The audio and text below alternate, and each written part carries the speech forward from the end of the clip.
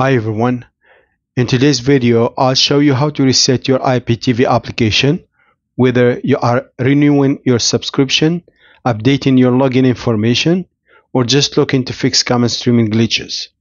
Just a quick note before you begin, check with your iPTV provider to make sure your service will reconnect properly once the reset is complete.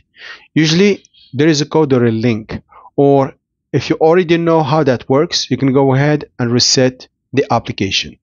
Let's dive in.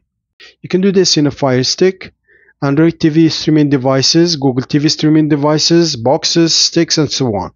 It's very easy, so just go to Settings,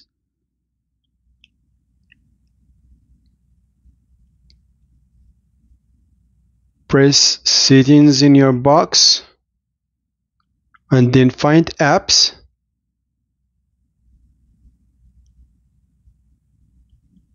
Press See All Apps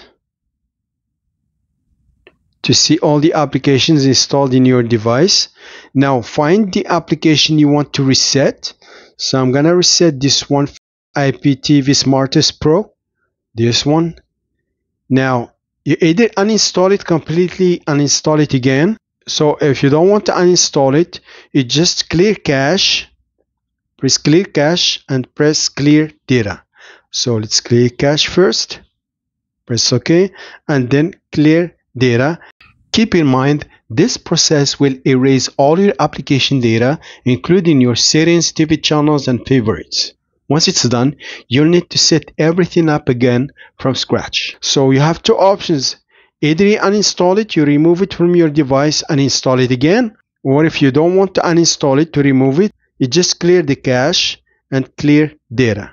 If you found this video helpful, be sure to subscribe, give it a like, share it with others, and leave your thoughts in the comments. Thanks for watching. See you in the next video.